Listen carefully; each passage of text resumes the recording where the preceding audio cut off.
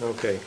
Now, here, everybody, take a paper, pass it around. Everybody gets one of those. That's what you're going to put your answers on. What you're going to do,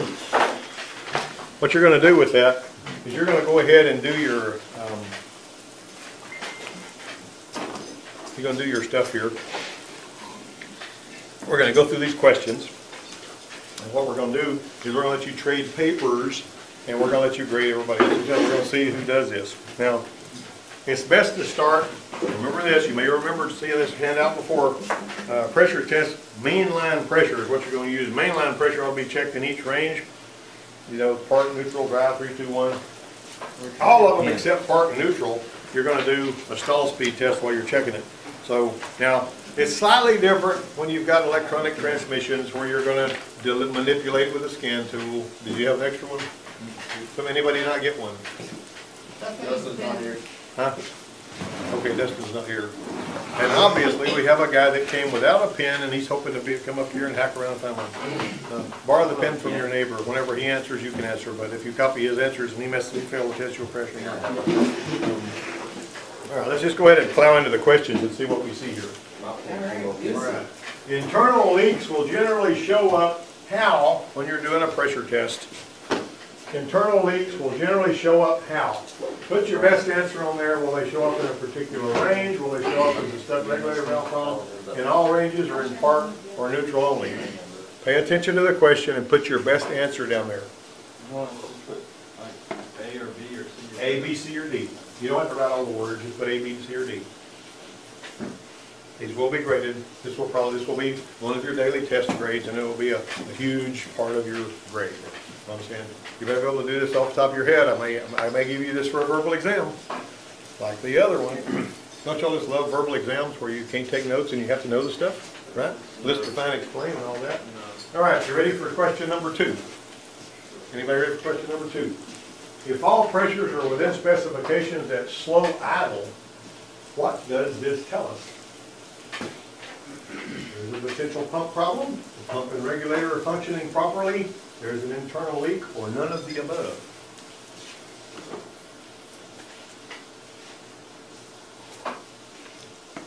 Let me know when you're ready to move on.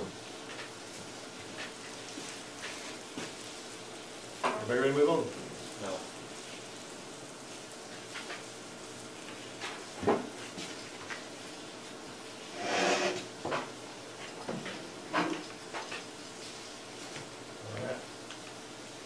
When diagnosing the throttle valve or modulator transmission, what should you do first if stall pressures are low? Should you replace the fluid in the filter? Should you drive the vehicle for a week with the pressure gauge installed?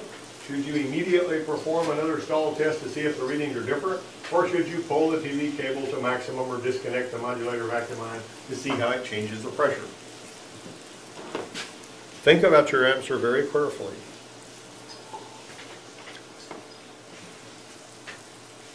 Of course, if I give you a verbal test on this, the questions will be totally different. It'll be me and you in the office, right by ourselves, no notes. We'll just have to see how you do. That could be probably part of your, final exam with Susan. If I decide I want to do it that way, because I am the boss and I'm in charge. Okay. All right. Everybody got that? Everybody through with this one, right? If pressures are high at slow idle, what does this tell us? A, there's a pressure regulator or throttle pressure problem. B, the filter is restricted. C, there's an internal leak. Or D, the pump is spinning faster than the engine.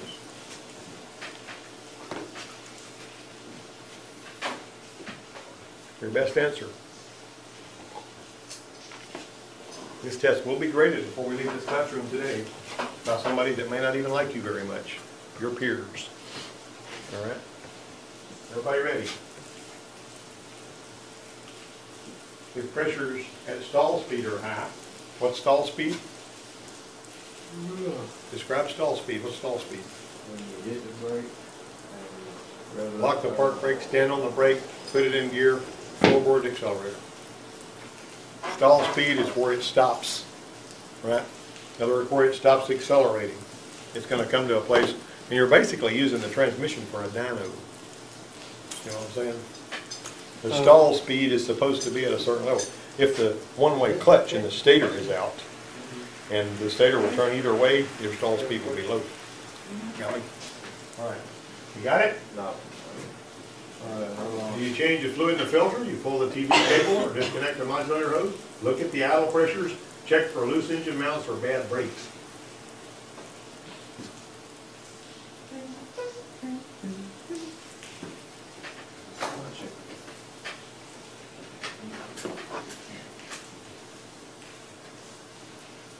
Everybody done? Everybody ready? Anybody still thinking? How can we look at pressures and tell the pressure regulator valve is stuck? The line pressure will be fixed. There'll be no boost in pressure from the throttle valve or modulator system. There'll be no reverse boost, or all of the above.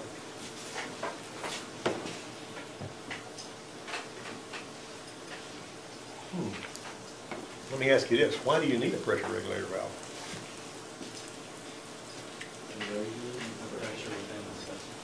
Without a pressure regulator valve, you got no pressure. The pump doesn't produce pressure, it just moves the fluid. The pressure is produced as it pushes against the spring behind the pressure regulator valve. Let's see what she's got to say here. Hello? Yeah, I got just a minute.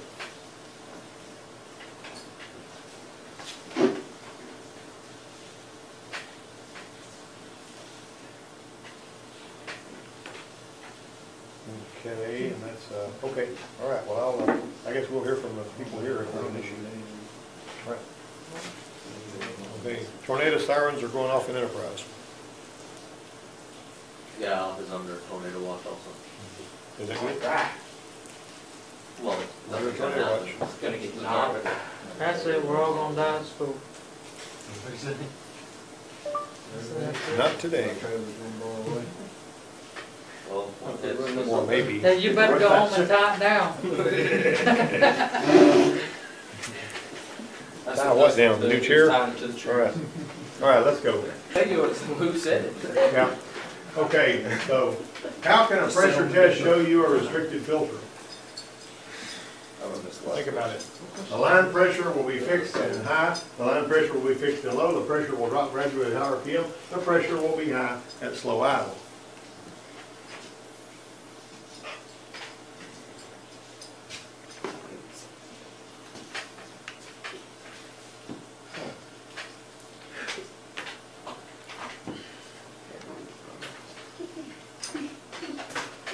You got it? All right. Stall testing should always be done when? Under operating conditions, after you check for broken mounts and or bad brakes, with the engine cold, or both A and B.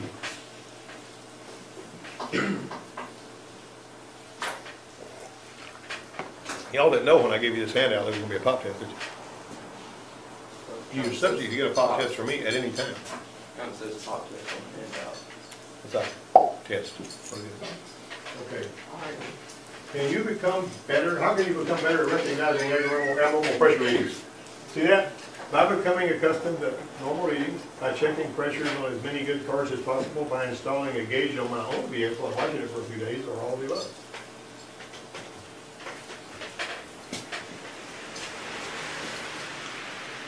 Mikey says, Whoa, go back.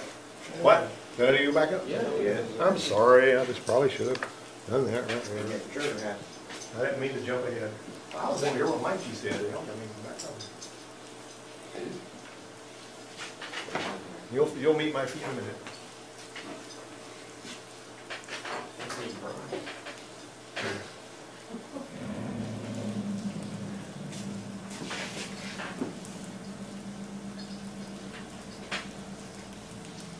Somebody's still in your truck, Dave. We're going to turn on the air a little bit because That's weird. that stuff is not here. They're probably from DC, That'll dehumidifier air. the whole thing they know how to do. All right, you ready for the next one? Mikey says it's best to start pressure test by checking TV pressure. Carrie says it's better to start pressure test by checking main line pressure. Who's correct?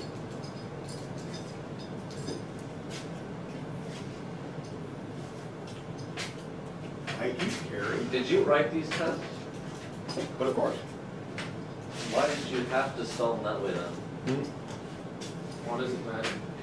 I was wanting to make sure that nobody had their, I wasn't picking on anybody. You know, I could have said, you know, Zach or Zane or, you know, Which one's that? Brian, Adam, Napper, or whatever, you know. You know the answer, right? Everybody got it? 10 seconds. 9, 8, 7, 6. 3, 2, 1. Trade papers with somebody. Immediately. Trade papers with somebody. If you trade papers with somebody you don't like, that would even be better.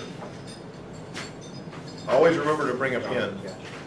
If you come without a pen, you know, if you make everything free and easy, everybody comes without a pen every day, and you got to give out 12, 15 pens a day. You know. My pen came up missing.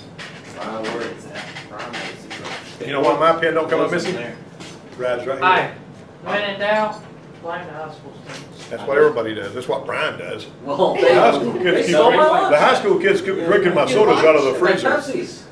And then it turned out that the high school kids didn't touch his Pepsis. It was Napper. I'm sure they did it once. Well, I put a sign on the thing that said, "Don't drink anything out of Someone this." definitely stole my Who Powerade. wants to sand the refrigerator down and paint it toolbox red? Wouldn't that be cool? We need a toolbox No, red. the last time I cleaned that thing out, there was a rat in it. Huh? I said, the last time I cleaned that thing out, there was a rat in it. There was a rat in It it? was a Yes. mouse. Was he frozen? The thing- Yeah. Did you really If she drink- thought that was a rat, she hadn't seen a rat. Okay. Richard. Huh? Huh? Let him use a pen. The pen? What pen? Right there. In your shirt pocket. I don't think so. These pens stay in my pocket. You, You know what'll happen? My pen will get gone.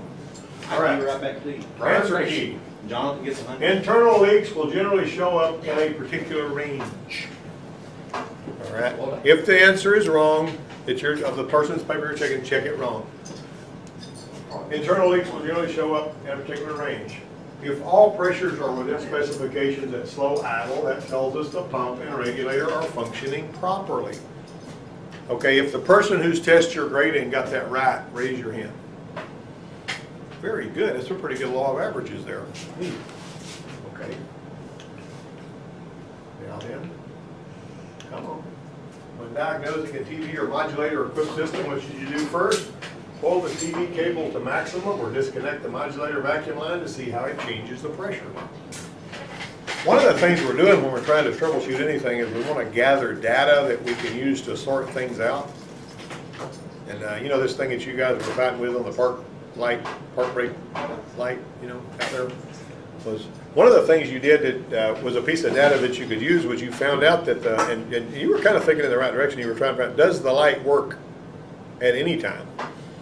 If the light didn't work at any time, maybe the bulb's blown. But it worked when it's low on brake fluid or whenever you know, touched it out there. So you know the light's good. You know the wire was good going into the light, and you know the light had power, but the grounding part of it was what you're concerned about. Anyway, you're gathering data, you're sorting it out to find out what the true story is. If pressures are high, it's low idle. Oh, this is another Philip Johnson story. He was actually wanting to know why it is when I'm driving this Cadillac, when I watch the windshield, that the low washer light comes on, but only when I wash the windshield. We're working on a Cadillac. We didn't have any books on a Cadillac in the Ford store. And I said, so you're washing the windshield and that light comes on? Yes, yeah, but it's full of fluid. I said, well, the sensor in the washer fluid tank is bad. And he says, well, but how do I know that? I said, because I just told you. So anyway, they got one of those. And he said, but what he was doing was he was trying to figure it out by shorting things out here and relays click and all this kind of stuff, just trying to hack his way through it. Well, he says, why does it only work when you wash your windshield? And I said, you see how bright that thing is and how it's shining right in your face? Would you like to be driving on a trip between Bogalusa and Port Arthur and see that light shining in your face all the time because you needed washer fluid? I don't think so. They're only going to let it shine. You know, they're telling you loud and clear that your washer's low. But anyway, you can think about the engineers. You know what I'm saying? You can think, are they going to have this light shining in my face all the time if I'm a Cadillac owner? No, they're not. They're only going to have it shine that way, so they wired it up like that. Anyway, when they put the reservoir on there, it fixed it. I'll bend it back up here. You got the right answer to that one, right? There's a pressure. If the pressures are high, it's slow idle. There's a pressure regulator or throttle pressure problem. Okay? Now this one here, Is this 5? Huh? Did we skip one? What number Is this 5? That's what I'm asking. Oh, I see what you're saying. That's, All right, let's see where we are. All right, 1, 2, 3, 4, 5. You got it? If the pressures in stall speed are high in every range, what should you do? Look at the idle pressure. Find out what that's got. What's going on there? Huh? You like that? Is that pretty good? Done. Huh? All right. How can we look at the pressures and tell what the pressure regulator valve is stuck? All of the above. The line pressure will be fixed. No boost pressure from the throttle valve or modulator system. There will be no reverse boost. Now, what is reverse boost talking about? You guys did some pressure testing, you and Zane, earlier. What did you notice about reverse when you were doing a pressure test? It's probably higher. Reverse is always a higher pressure than the forward gear. Got me? I mean, that's what they're talking about when they talk about reverse boost. How can a pressure test show you a restricted filter? The pressure will drop gradually at higher RPM. Why does it do that? Because it ain't getting enough fluid. It's Yeah, it's actually picking up trash, or the fluid is trying to get through there, but it can't, right? Everybody clear on that? How's everybody doing so far on the test? Decent. one percentage failed. Yeah, there's no way to pass. It's All testing should always be done how? Under operating conditions, after you check for broken mounts or bad brakes. Can you get like 50% of that right if you got half of it right? What? That. No, you either missed it or you know, you got it right or you got it wrong. What's one of the things that gets me in trouble, because I go through and I answer questions really fast usually, and if one happens to be an all of the above, I'll hit the first question, you know, I'll say, yep, that's right, and I'll do it, and I may miss one sometimes because it's an all of the above. You're on the, my 7 was right. Now you guys understand this. Here, let me make you guys another deal. Wait. Well, let me put it on film here. Let's say that you want to get, you know, you've done all your other work, and let's say you want to get a really, really good grade in brakes, right? Let's say, what happens if you enrolled in the, you know, signed yourself up for the ASE brakes test and went to the Prometric Test Center, and you come back with a pass on that, we'll bump you up a letter grade. That's a pretty good idea, isn't it? Or what if I promised you, not only just to bump up the letter grade, what if I said, if you go take ASE brakes and you pass it, you know, like say with 75% or higher, then I'll give you an A on your brakes course. Of course, you still got to do your other stuff, because you're not going to, if you just bail on your other stuff and you do that, that ain't going to make it. See what I'm saying? So think about that. Take one, just take one. The one you're most comfortable with. Brakes, steering and suspension, which is tricky if you don't understand a lot about caster camber and tow and How much does it pulling. cost to take it? Doesn't cost a whole lot. It's 38 to register and 36. something like that. Yeah, well, you gotta pay to sign up for it, and you gotta pay for each test. But you're probably $75 or something to take just one. However, if you take them all, you still only have, it's just a fixed rate. I mean, they don't keep tacking on money for that. It's pretty cool. But anyway, think about doing that, huh? You took all 3 on that one time, it's still gonna be the same price? I think if you take 2, it goes up, but if it's on the third, from the third one up, it stays the same price or something. So yeah, I mean, what I'm saying is you can go online, I'll show you how to go online and sign up for them. It ain't hard to Can do. you take them online? No, you don't take them online. You got to go to the test center, and they wand you with a wand to make sure they make you empty your pockets, just like you're a terrorist or something. And you got to go in there and sit down with nothing but their 2 pencils and their piece of paper, and you've got a set amount of time to get through that test. And when you're out of time, you're out of time. You know what I mean? But I mean, it's a strictly controlled environment. And when they get through, they print out and they tell you, you hand you a piece of paper, this is what you made on the test. You don't have to wait 6 weeks for it to be scored because it's done. It's that Prometric test. It's a cool way to do it. I like it better than the old paper and pencil test. You didn't know for 6 weeks. You know? All right. So, broken mounts or bad brakes, you don't want your engine trying to jump out of the car under operating conditions, you know. Basically. How can you become better at recognizing abnormal pressure readings? Becoming accustomed to normal reading by checking pressures on as many good cars as possible. This goes with everything, guys.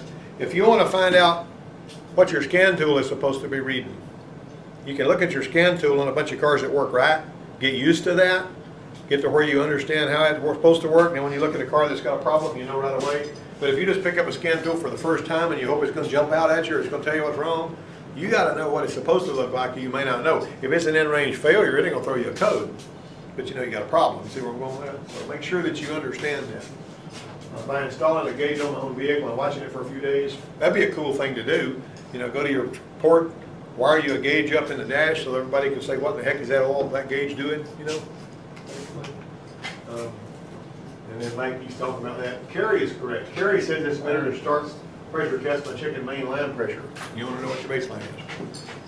Okay, so what I want to know is, it's 10 points per question. Okay, so who made the highest score? I missed 2. Compare scores, huh? I got an 80. Huh? I got an 80. You got an 80? Oh, cool. That's cool. What about you? I missed like, what, 4? You missed 4. How many did you miss, Ray? You missed 5. How many did you miss? He made 40. He missed 6. Come on, bro. Huh? This is 6. You missed 6. Okay. How many did you miss? Price? He got an 80. Huh? He missed He got an 3. 80. Oh, you got 80? How much? What about you? Okay. All right. Now, was this an eye opener here? Are you all hot to try to go take your ASE automatic transmission test? No. Okay, so if you guys felt like that you could take one ASE test and you felt sure you would pass it, which one would that be? I wouldn't break. Brakes. Brakes. Huh? Air conditioning. Air conditioning? I could probably win, break. Air conditioning, Back brakes. in I elementary. could probably get close. All right. All right. All right, I'm gonna show you something.